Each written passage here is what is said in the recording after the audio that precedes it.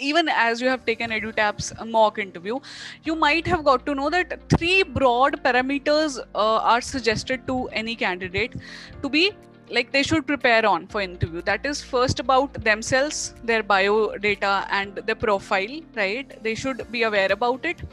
Second is their stream, the subjects. They should be aware if any question is put up. And third is the organization that you are gonna join, like SEBI, let's say. Can we say that these are the 3 broad things that one should focus on before interview, or anything else or minus you want to do? I'll tell you entirely about my interview itself, because I don't think I can say easily in it one line or something.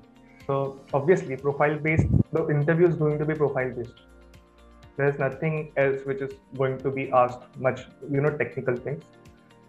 So as I went in for my interview, they had asked me about myself, then my school life, college life, and then asked me about why SEBI in the first place.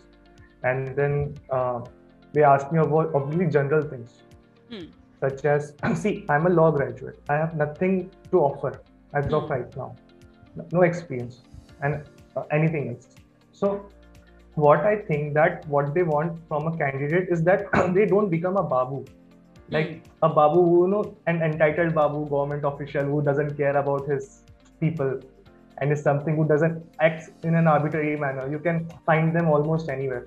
So they asked me about constitutional law and administrative law, like principle of natural justice.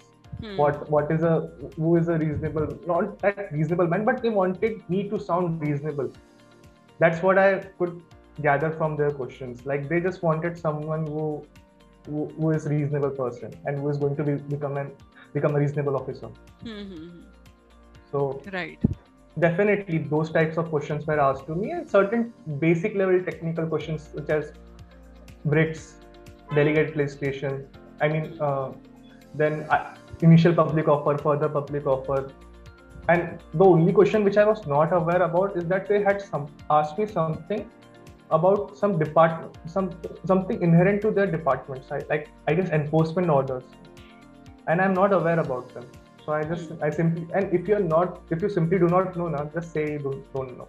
There's no need to elongate it.